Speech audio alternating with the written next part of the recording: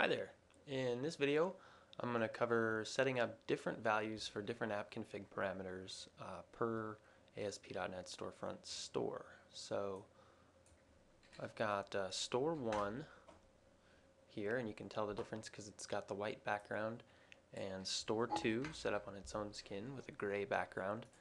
And now what I like to do is add featured products to the home page.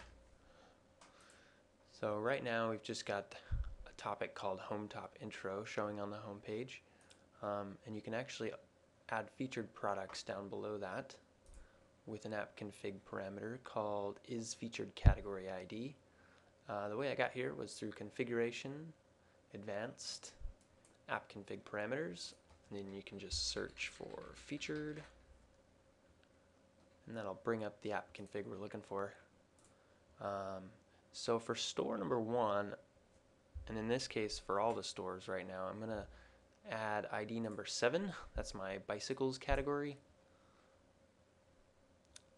And I'll save that and then go back to the home page of store 1 and refresh. And you'll see we've got some bicycles displaying here.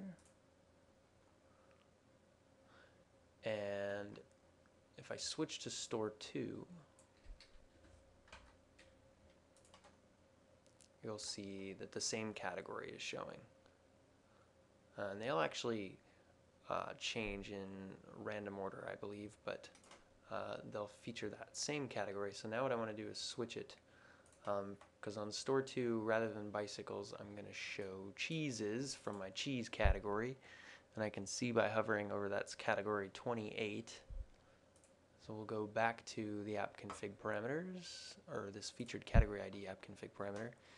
And for store 2, I'm going to put in 28 rather than 7 and save that. And that'll actually create a store 2 specific AppConfig parameter for this same AppConfig.